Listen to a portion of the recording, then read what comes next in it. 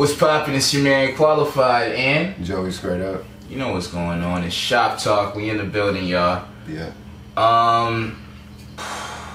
Right now I'm coming to y'all. Pause. Starting off Shoptalk with a heavy heart. This is right after the Rockets being defeated and ousted out of the playoffs, when it was perfectly set up for this to be the time that we go ahead and advance to the NBA championship. Kevin Durant out. Yep. Like, what the fuck? But, you know, here we are. All the chips was there for your team, right? But it wasn't meant to be. I guess. But they said 4 out of the last 5 years this has happened to y'all. Yeah, at the hands of the Warriors. Yeah, nigga, like I'm fucking how does that make you feel? I fucking hate these niggas, bro. I'm tired of these niggas. Like it gotta be, bro. Blue was my favorite color. Now I'm looking into trying to switch to something else. If you think about it, tired of yellow. I feel sorry for you because you got 4 out of the last 5 years. Your basketball team loses to fucking Golden State, and then during the big heyday with the Chargers, your arch nemesis was the fucking Patriots. Y'all couldn't get past them. That is trash. Yeah. Pick better teams, bro. Man, dog. Yo. Alright, so what are we talking about? Okay. So, what we're actually supposed to be talking about today, 2 different topics. The first one I wanted to get into is a more broad topic. It's influential beefs in hip hop. Yeah. So just kind of kicking that off, I guess I have to go with probably the first battle, man. Kool Moe Dee and Busy B. So you know what I mean, like, cause Busy B had the old guard style, and Kool Moe Dee was like, nah, we about to start, you know, flipping it into more what hip hop has progressed into today as far as like lyrical content. Bro, there's so many. Like, you had I'll just go with Trey. Because that shit was crazy, and Snoop got involved in that shit eventually, and that was just crazy to hear Snoop going at Eazy on record, you know what I mean? But I think the one that I actually like paid attention to, like full on, was in high school, and I would say Ja Rule, 50 Cent. Okay. And the only reason why I paid attention a lot to Jay-Z and Nas. Yeah. But Jay-Z and Nas was great lyrically. Yeah. Like, it was amazing. But for me, the thing that captivated me was the way fucking 50 was towards Ja. Until this day, he is still like that. And I'm like, bro, this was like over 50, yeah. Like 15, 20 years ago, you know what I mean? Yeah. Like, and you still carrying that same energy. And it's funny as shit. And it's I think it's dope. Yeah, nah. But people was getting beat up in that beef too. Like, people got stabbed and shit. Everything. So, man, that's another one that ended up, or I guess could have ended up serious, as Styles P was saying, was Beanie Siegel and Jada. Yeah. And that was a beef that was like kind of brewing over some time, or over a short period of time, but it was kind of like, fuck, like you got, you know, state property, and then you got the Locks. Yeah. And it's like 2 of the doper dudes from either of the crews, like going at it, and it was just like, it was crazy. I remember that time in high school, and I was just like, bro, I didn't know who to side with. You know what I mean? Because Beanie Siegel came out, and I forgot what record it was, but when Jadakiss came with the fucking the Kiss of Death shit, and then he did another one I think called like Fuck Beanie or some shit like that. Like really direct. There's no subliminal. Like, oh, this is it's like, yeah, that's for me. This is what's happening right now. Yeah. But like, bro, all of those, it's hard to pick one, but I'd say if I were to pick an absolute favorite beef, pause. Wow. It would be the Ja Rule 50. Yeah, Ja Rule 50 was dope. Yeah. Let's see. I guess during like high school, was that the Ludacris and T.I. beef? Because then he got on when he got on the Stomp remix. I was like, oh, bro, when he came through with T.I.P. on my dear. and I was like, I was a T.I. fan. I was like, oh man. But yeah, when he said that, bro, like, you know what I mean? Like everybody was with that shit. I guess there was, going back to the 80s, another like I guess influential beef as far as like hip hop history goes was like KRS-One and MC Shan. And then we got the bridges over, the bridges over, you know, like, so we got like classic joints out of that. So, and then going back to like Jay-Z and Nas, like going back into that, like it was, since it was so good lyrically, like it's, you know, Ether, you get the Takeover, like, you know what I mean? So like, you know, it's actual just like classic joints that like we're still talking about now, that came out of that. Now they cool, like they was rocking together at Webster Hall, but like, you know, from that beef produced classics that like that motherfuckers can still rock with now, and that's And I know Stid might not want to hear this one, but I think the whole Eminem and Benzino shit. Oh, you remember that? Yo, hey, okay. Because Benzino jumped right out the fucking window and mentioned his daughter. Yeah. You know what I mean? And I think at that point, like, it wasn't even so much fucking Eminem going at Benzino. I think his main issue was with the fucking Source magazine. You know what I mean? But Benzino was like the head of Source or some shit like that. So pretty much it was going at him regardless. Yeah, so he felt some type of way. He did that shit. Bro, if that's when M was at his fucking peak. If you gonna say something about that man's daughter, at that time, bro, he just unleashed on everybody. And like after that, pretty much everybody got it. You know what I mean? So that was pretty crazy, but I mean it's 2019. Yeah. Not now. Yeah. That doesn't get mentioned from my high school days. When with T.I. and Lil Flip had they beef over the being the king of the South. T.I. pulled up too. Yeah. I'm gonna have to go with another one too. I mean, because I didn't pay much attention to that particular T.I. beef. Yeah. The one I did pay attention to is, and rest in peace, Shawty Lo. T.I. and Shawty Lo, and bro, I actually was riding with Shawty Lo on that shit because that man was the truth, man. Yeah. I fucked with him so hard. Pause. But his shit was dope as Facts, fuck. though. I was a big fan. Yeah.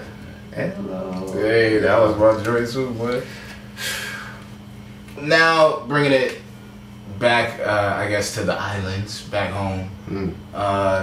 Talking a little bit about the progression of styles in hip hop out here in the scene. Yeah. I'll let you start off. Who was active first? Who was active first? You were active. Oh yeah. Facts, I guess. What do I think about the style progression? Yeah. The style progression is cool. I mean, it's to be expected. You know what I mean? But the way shit sounded like in 2019, I mean, you got artists that are out here that's been rapping like from the same era that I'm from, you're from, You know what I mean? And some of them are changing their sound to sound more modern. Some of them are staying dated.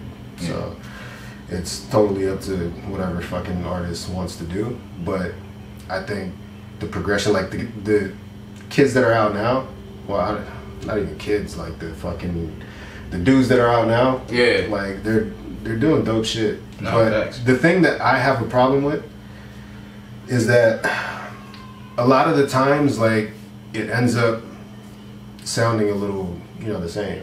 And that's where I have a hard time differentiating, like, who the fuck is who at times. But there's people that have very distinct styles. 4K, I know he's like developing his own, or he has developed his own sound. Yeah. And you could pick him out of the crowd. Other ones you could pick out of the crowd, the people we all know. Connor. Yeah. Corn. And I think the one that I would like to see more of would be Lazy. Okay. Yeah. Because I think stylistically, like, I started like listening or tuning in a little bit more to some of his shit, and I was just like, all right, you know what I mean? Like, I see what he's doing. Yeah. And like, we had that other video where I said I wasn't really paying attention to his shit. Yeah. I started paying a little more attention to it. You know what I mean? And it's dope.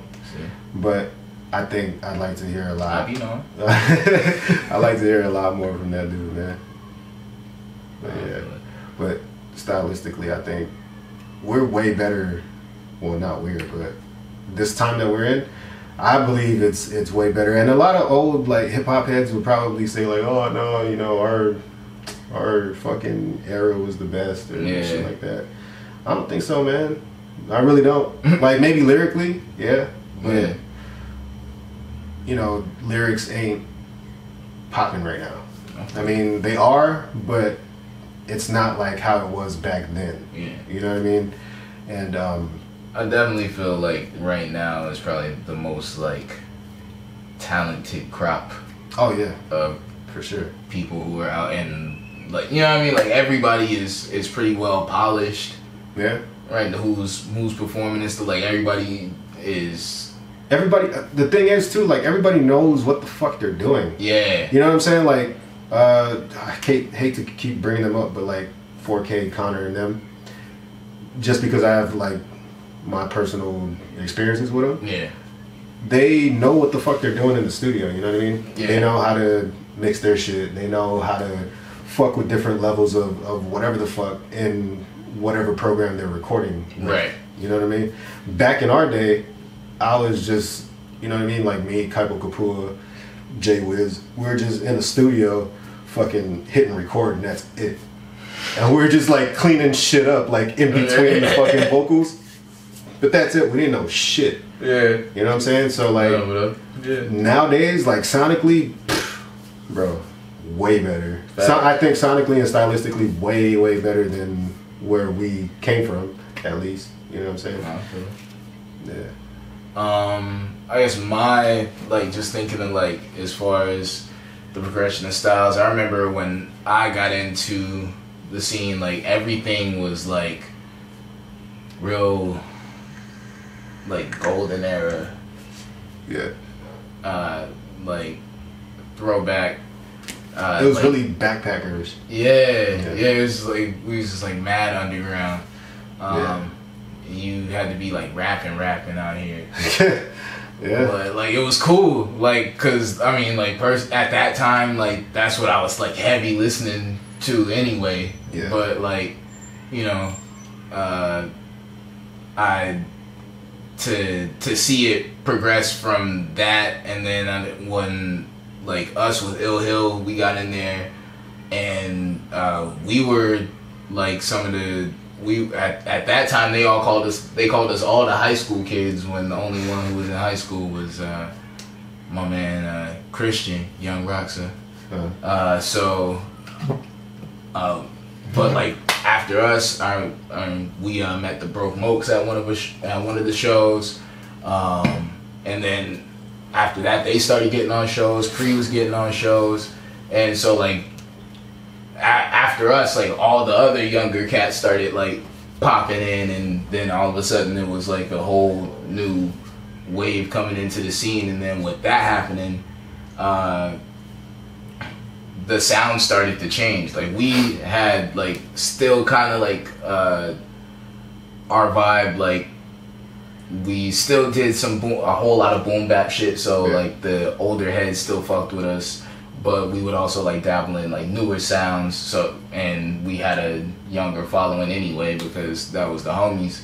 And then all the other cats started coming in and just doing a whole bunch of other stuff, and then like it was just a new sound. And I remember older cats, like, you know, they would be like, "Oh, you guys are cool. What do you think about those?" I'd be like, "Yo, they're dope." Like, what you mean? Like, you know what I mean? So, but now from that time to seeing us get older, and the like Coins and Connor and all of them come up to where they are, and now like some of them, fam, what?